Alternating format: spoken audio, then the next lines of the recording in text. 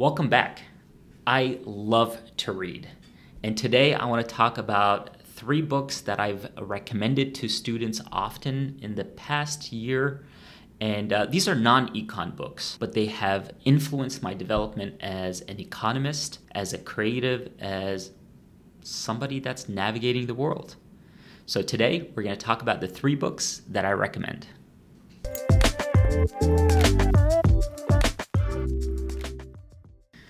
The first book is by Dale Carnegie, and this is a classic. It's an old book. You've probably heard about it, How to Win Friends and Influence People.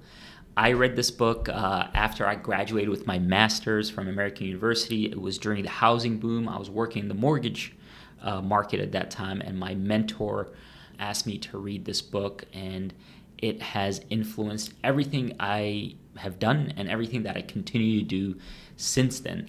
The book is really about how to build relationships, how to make other people's successes your success, and vice versa. I highly recommend it. If you haven't read it, please read it. Remember, it's a classic, but it's a good one. And I have that one nearby from time to time to read it. The second book I recommend is called Never Eat Alone. And if you want to think of it as a continuation of How to Win Friends and Influence People, you could think of it that way. The difference with Never Eat Alone is that it's a book about tips on how to manage relationships. So this is something that they don't teach you in college. They teach you about the content. You learn how to be an economist. But when you go out to the real world, a lot of what you do is just managing relationships with people, subordinates, friends, family members. And there's really no training on how to do that. This book gives you tangible tips on how to connect with people, how to build relationships, and once again, how to make success, other people's success, your success as well, and vice versa. Really important to share the wins with the people. I will highlight that this book gets a little bit of some negative reviews in the sense that some people find the author to be a little braggy with their presentation. I don't think so. But if you read the book, tell me if you believe that, or if you noticed that, if you picked up on that. I think the author is just sharing what made him who he is today. I think that's important for context, right? You want to hear advice from people that have succeeded. Anyways, highly recommend it. Never Eat Alone is book number 2. Book number 3 is this book right here.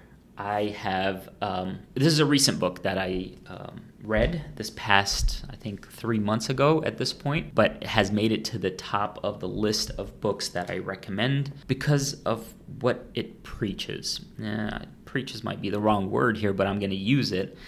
Show Your Work by Austin Kleon is about how to get people to join you on your journey. In today's world, we're only likely to share successes. So when we do something great, when we meet accomplishment, we post it on social media. This creates an environment where we're all just competing with the successes of others, and we don't highlight the growth and the struggles and the failures and the pushback that we experience in life. And as an economist, academic, rejection is part of my career. And for my students live in this world where they are expected to continuously succeed, and this is the image in which they see, and they get a false sense of what life is about. So as they're transitioning between college into the real world, I want to encourage them, and this book does a good job of encouraging people to share their journey. So get buy-in from people, build a community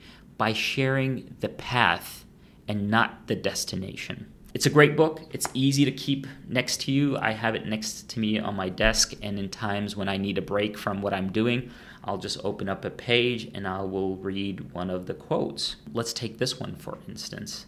What you want is to follow and be followed by human beings who care about issues you care about.